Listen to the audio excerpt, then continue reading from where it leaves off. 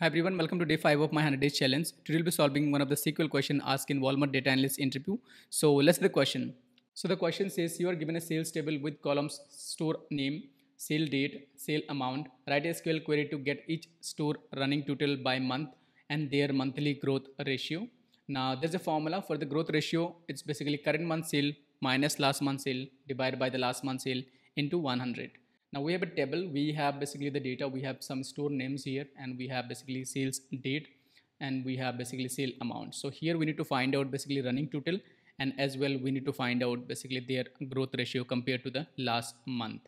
So let's go to the PG admin 4 where I have created the table, and let's try to solve these questions. So here you can see I have created the same table with the same data. So I have the sales table here, and we have the store name, we have the sale date, and we have the sales amount. Okay, so let's see what are the things we need to find out, right? So first we need the running total, which is here, and we need the growth ratio, and we will also need basically the last month sale, right?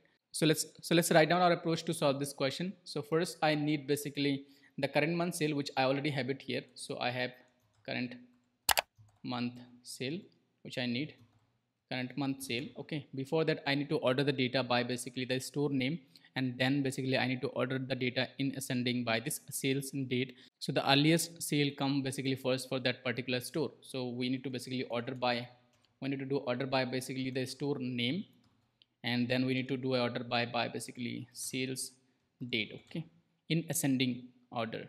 Then we need the current month sale, which you already have it here. Then we can basically get the running total using a window functions. So we need the running total, which is being asked in the interview, and then we need basically the growth ratio. Now to get the growth ratio, because the growth ratio you can only find using the functions called current month sale, which is cr sale, minus last month sale, divided by basically again last month sale into 100. So this is going to return us basically the monthly growth ratio. Now this is a basically simple functions. So this is just a simple formula. So let's see how we can find out. So the things that we need here is basically we need last month sale what we need, and I think rest all the things we already have it. Okay, so let's see how we can get the last month sale. Now to get the last month sale, we can use basically a window functions called a lag. Now if you do not know window functions, then this video is for you, because you will learn how to use window functions lag here. Okay, so let's start writing our query to solve this question. So first we will basically do a order by store name and sale date. So I think our data is already ordered by the store name and the sale date, so I can skip that part. Now to get the running total, I can use a window functions called sum. So I can go ahead and just sum on this column, which is called sales amount, and I just need to do a partitions by the store name, because each store will have their own running total. So I can go ahead and say over, and I can go ahead and say partitions by basically store name. Okay, and I just need to do ordering by this sale date. So I can go ahead and say order by sale date ascending. Okay, so by default it will be in ascending, so I can just save it as running total. So I am basically checking the sum. Now this is a window functions. I am basically checking the sum on this sales column, and I'm doing a partitions by this store, because each store will have their own running total. Now we can see the result. Now I can see store A, the first month sale is basically $1,000. Second month sale we have done, I just need to run this query, right? I think I have not run this query. So let's just run this query and see.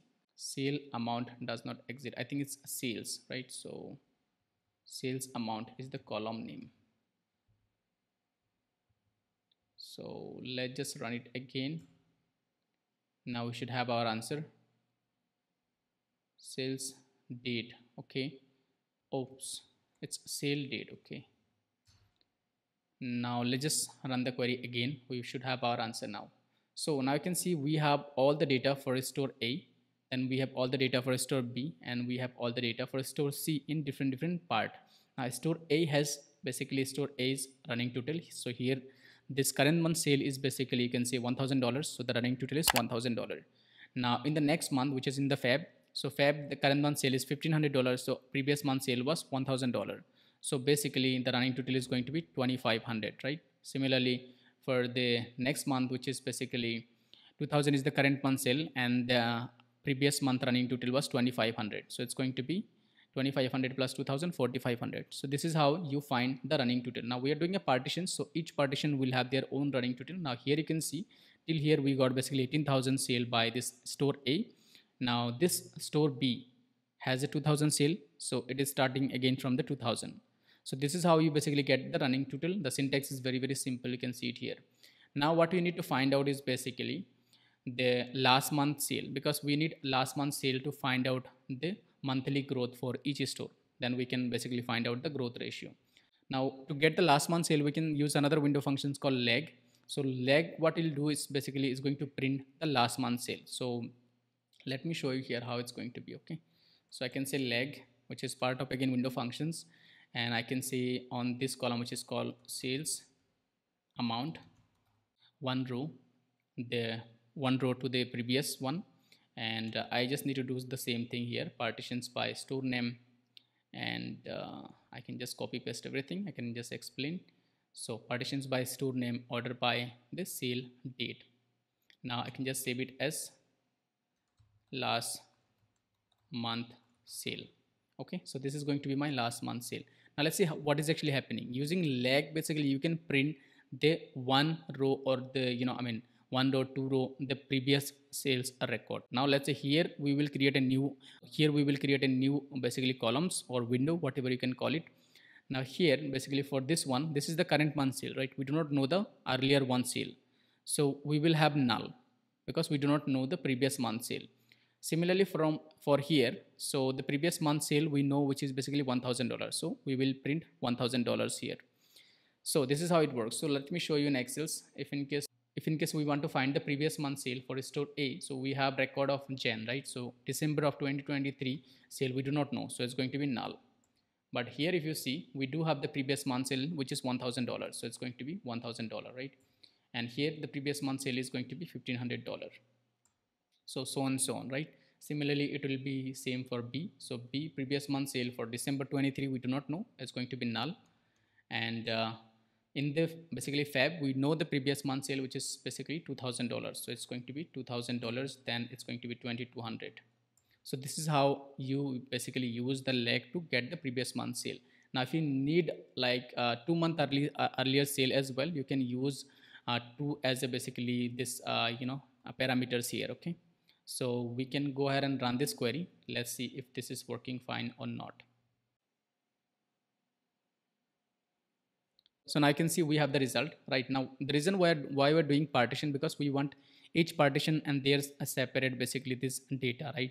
So here is my first partition, which is basically A, and for A I basically have the current month sale, which is here current month sale, that is $1,000. The previous month sale, which is basically December 23, we do not know, so that is null.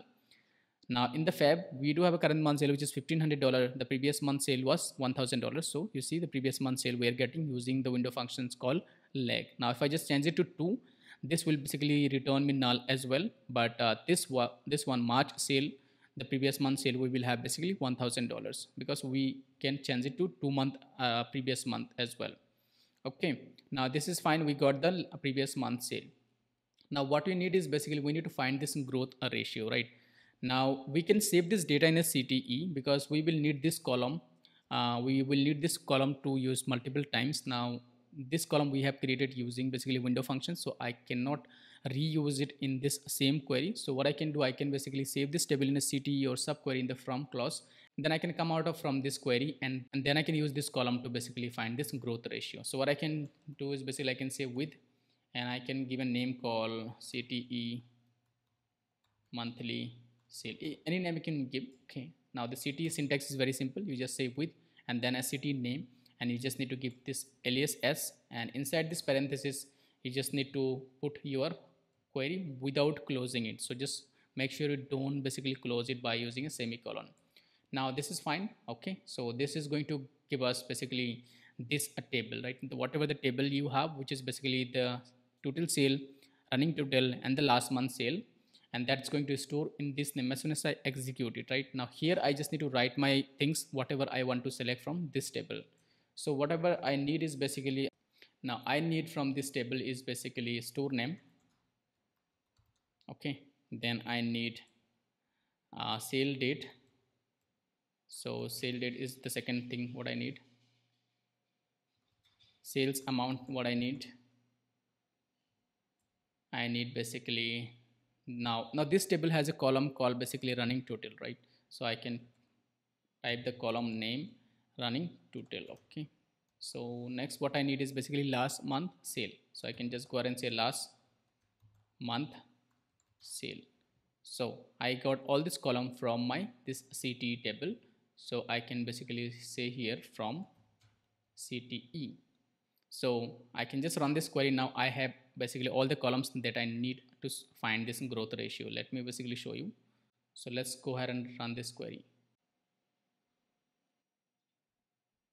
Now you can see we have basically the store name, sale date, last this current month sale, and the running total and the last month sale, right? So what you can do is basically we can here we can basically write our functions to get the running total. So here we need the running total, right? So in the running total what we need is basically this current month sale minus last month sale divided by the last month sale and multiply with 100. That is how we find the growth ratio compared to the last month. So for example, if the last month sale like here is $1,000 and the next month sale is basically the $1,500, so the growth ratio would be 50%, right? 50% increase.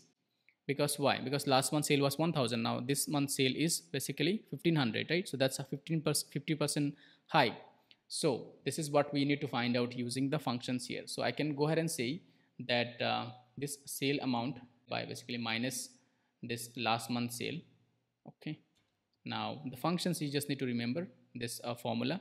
So again divide by last month sale into 100. Okay, so I can just put this one in a brackets.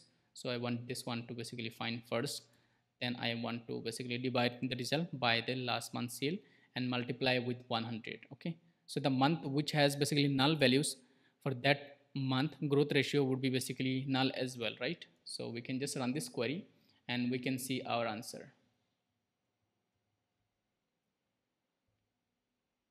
So let's just wait and we will have the answer very soon. Now you can see in the result we do have basically store name, sale date, sales amount, and the running total, last month sale, and the basically growth ratio.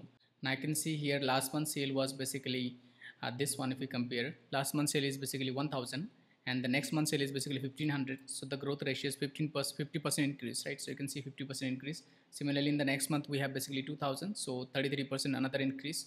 So this is how you can see the growth ratio is being calculated. Now even if you want to check for the store B, so the current month sale for basically Jan, which is 2,000, and the last month sale we do not know for basically December 23. Next month sale is 2,200, so the increase you can see for 10%. Next month sale is 2,400, increases 9%. So this is how you can solve this type of interview question. Now if you want to practice the same question, I'm going to add this link and the dataset in the video descriptions. You can click the video descriptions, click the GitHub link, and you can download the data, create a table, and practice and solve by yourself.